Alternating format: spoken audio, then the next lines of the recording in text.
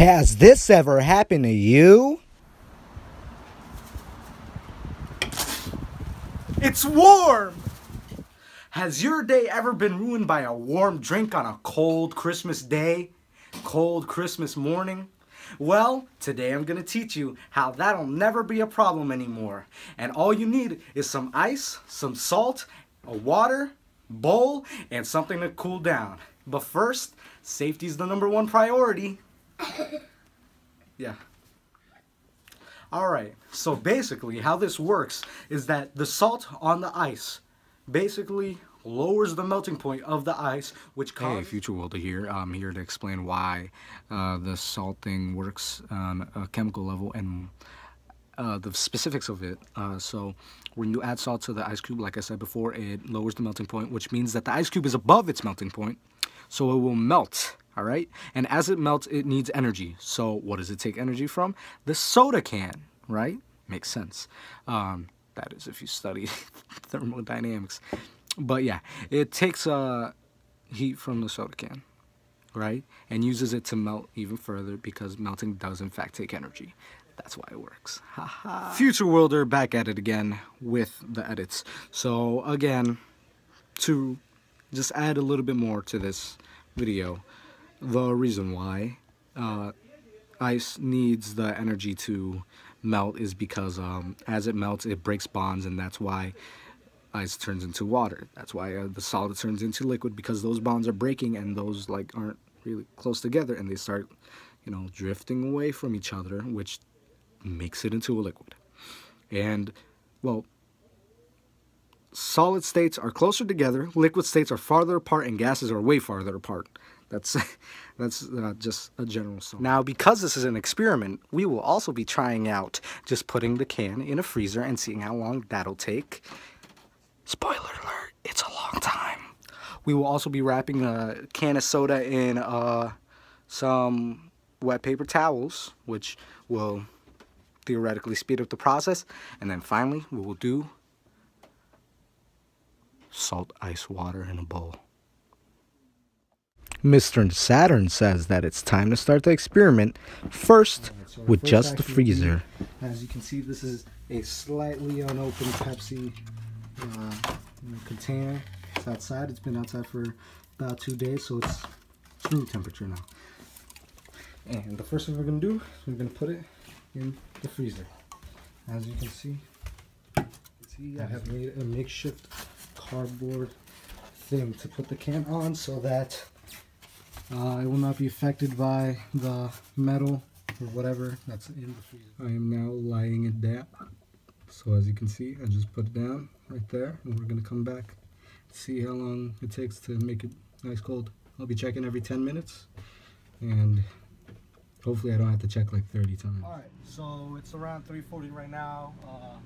To make a long story short, the original where I put the can in the freezer for the first time was recorded at 2:55 and was periodically checked for 10 to 20 minutes. Just to sum it up and make the video quicker, the first 10 minutes it got slightly colder, and then progressively got slightly colder, and after about an hour it got as cold as it'll be. Well, more like an hour 30 minutes according to the timer. Just to give visual proof on the time, as you can see, 4 o'clock, well, almost 4 o'clock, and I'm gonna check in for the maybe second, third to last time. Grab it. Oh, it seems like a coat. It doesn't seem like it's gonna get any colder than this, but I'll come back in 30 minutes. See if it's any chill. So it's 30 minutes later. To reiterate, this clip is kind of useless, but just to ensure that you guys know that it's not going to get any colder than this. All right, 30 minutes later, it's around the same temperature just by feeling, because at this time I did not have a thermometer. And yeah. No clue how I'm gonna record the... The following clip is preparation for the wet paper towel experiment. And after we get the paper towel wet, we're gonna wrap soda in a paper towel. Which I will do. Hold up. Oh, this is very difficult.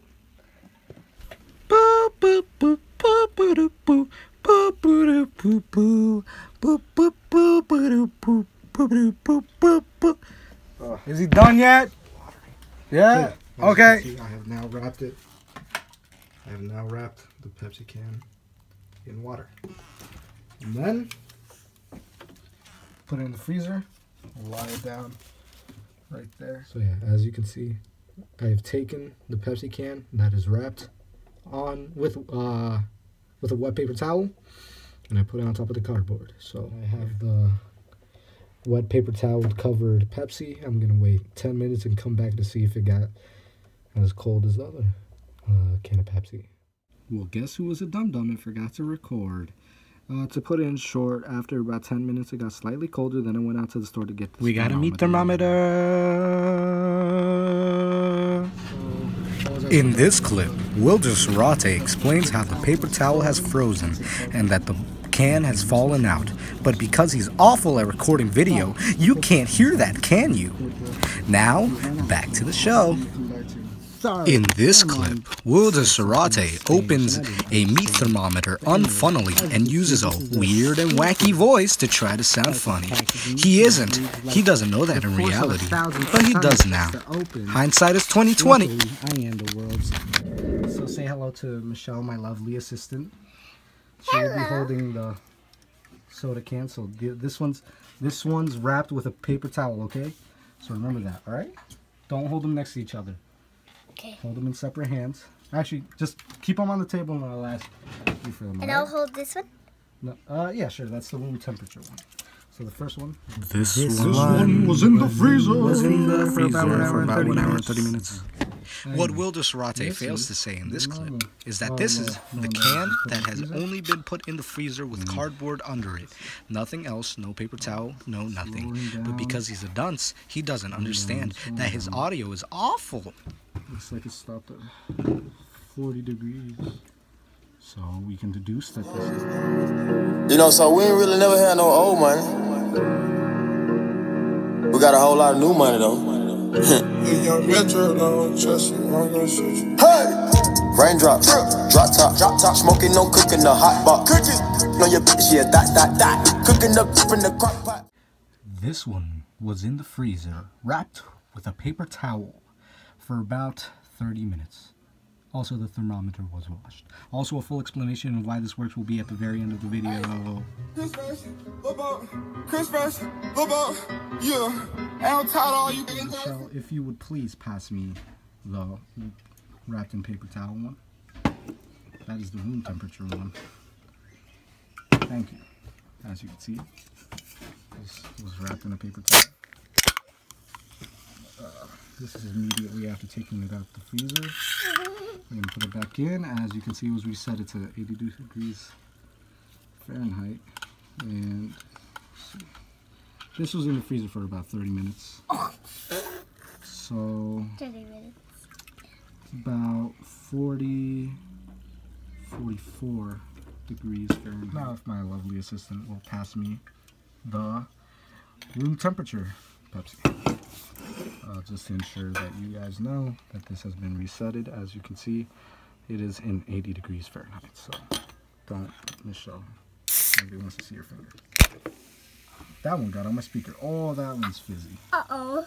Do you want me to get a towel? No, it's okay. Okay, this is for science, Michelle. Right? This okay. Why is it? Let's see. So, as you can see, it is at like 71, 72 degrees, something around that, which is... It's now time for the #1 contender in the world! Saltwater ice in a bowl. Your first step will be to add water to the bowl. Essentially what this does is add water to the bowl. Just a little bit though.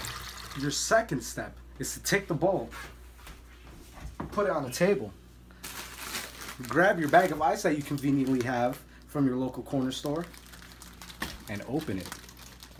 So what you want to do is you want to take the ice. You want to take the ice from your local corner store and just fill it. Just fill the bowl. Just add a lot of ice. You need a lot of ice. Then you're gonna want to take your table salt and put about a handful. And just spread it around the ice cubes. like I said earlier, this will help make the ice have a lower melting point. And it will also, now that you have your ice, salt, and water in a bowl, all nicely mixed together, grab your soda can. Yeah. So, as you can see, this is just a box. This is a new soda can, room temperature, been here for 2 days. And we're just going to put it in the bowl. We're just going to keep it there. Alright. We're gonna casually mix it. We're probably going to add more salt to it too, because it seems like... We're also going to have a handy little counter over here for 18 more minutes than I need to.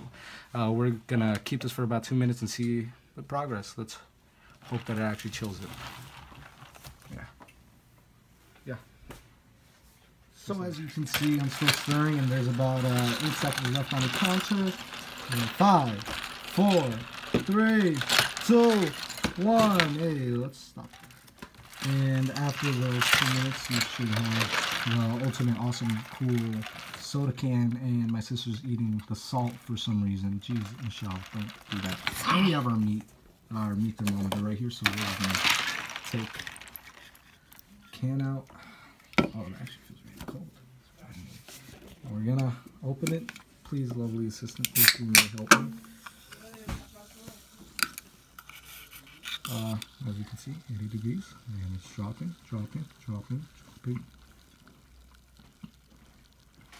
Oh. Wait, hold on. Now your drink is ready to give to anyone. Like, say, your little sister who's trying to hide. No, I'm joking. Or your parent who's in the bathroom.